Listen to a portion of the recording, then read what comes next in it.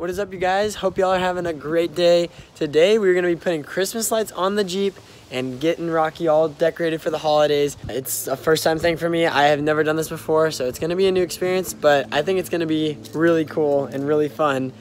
But if you guys saw the last video, you know that we went on some crazy off-roading adventures and we got the Jeeps pretty dirty. So we gotta clean her first. I'm gonna wash her up right now, get that over with, and then we're gonna get straight to decorating. Looking pretty dirty, Rocky. Oof. Let's get you cleaned up. Much better. Alright, now that the car is clean, let's get some lights on it. In our arsenal today, we have bright white lights, 100 of them. Total of 600 multicolored lights. That's gonna be the body of it. Got a candy cane set that's gonna go on this garland, and snowman for the finishing touch. You'll see where everything's gonna go right now. Okay guys, so we put this garland all around the spare tire. Use 3 50-foot packs, and it looks pretty good. Looks like a Christmas wreath. Okay, now we're gonna throw these white lights on top of the wreath.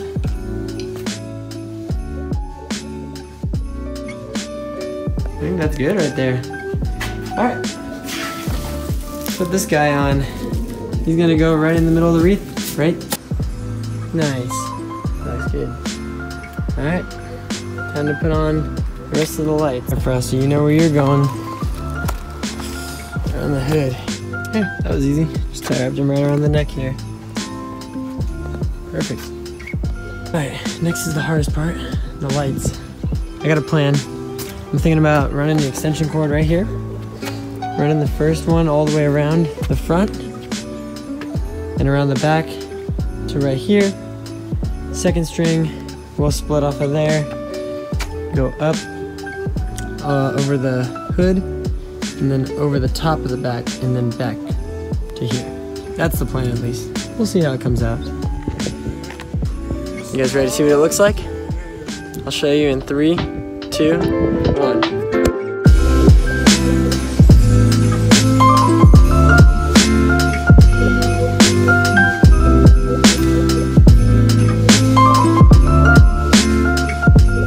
I think this came out really well, better than I thought it was going to, honestly. I love the way everything just like symmetrically actually fit pretty well together. I love the way that everything worked out. Let me just show you right now how I wired it up, how I ran everything, how I got everything to stay where it is, and how functional the Jeep actually is with all these lights on. So honestly, getting this set up was not very hard.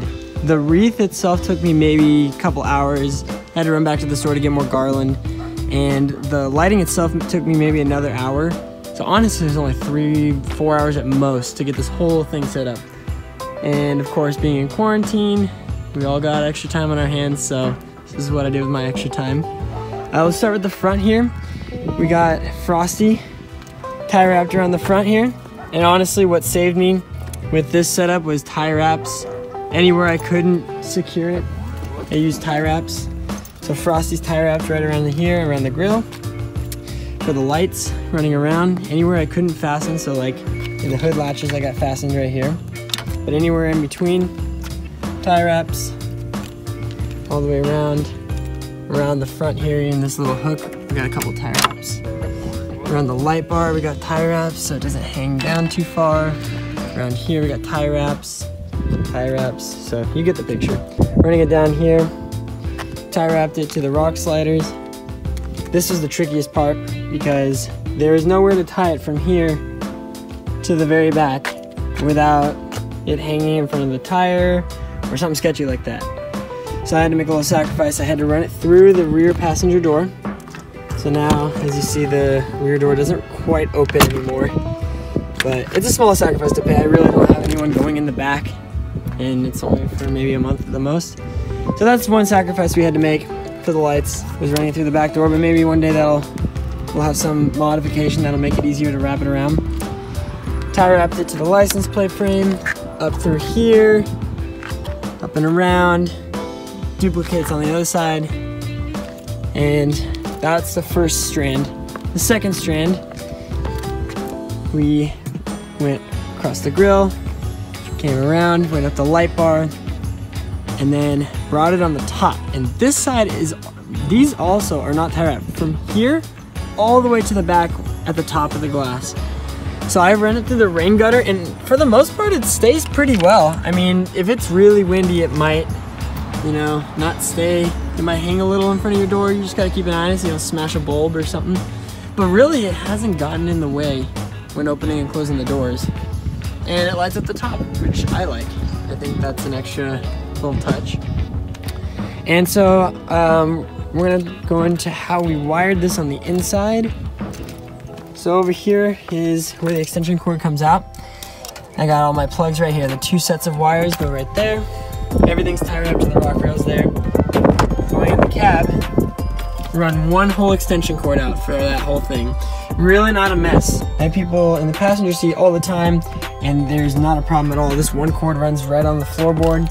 It does come back here and plug into another extension cord, which runs to the back for the wreath, which you'll see later.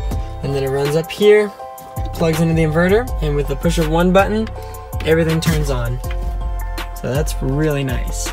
The other extension cord that ran back was going to the wreath. And speaking of the wreath, here she is.